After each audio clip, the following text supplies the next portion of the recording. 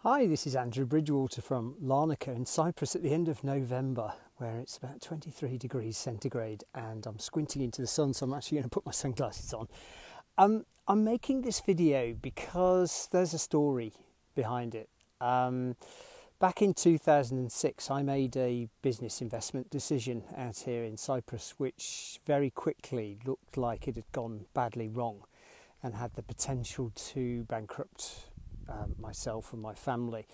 And I worried myself literally to almost to death about it, to the extent that I ended up in a psychiatric hospital with severe depression between April and May 2006. It was the lowest point of my life. And I literally thought non-stop negatively for 24 hours a day, 7 days a week, for about 3 or 4 months. And that's all it took to take me from a sort of fully functional husband, business owner and father to a suicidal wreck. Now, I'm sharing that brief story with you because it was actually, as many challenges in life are, turned out to be very profound. Because here I am 13 years later.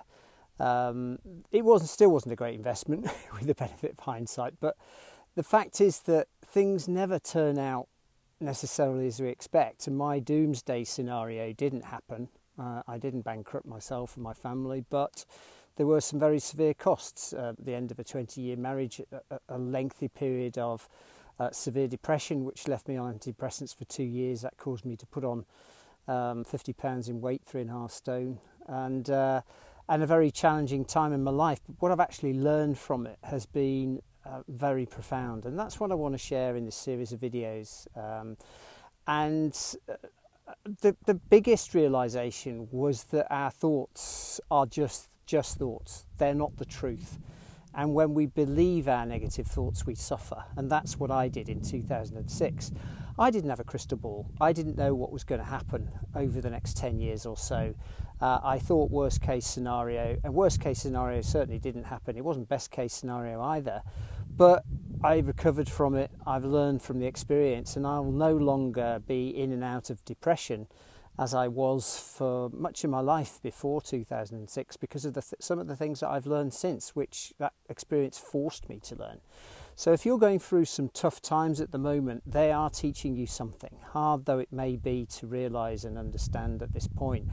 I wanted to make this video to give you hope, because life will change, and time changes a lot of things. And sometimes we just have to let things unfold. And life often knows best, knows better than we ever will with our cluttered, unhelpful thinking, particularly when it's negative. So, as I say, just wanted to share that as a bit of Friday inspiration.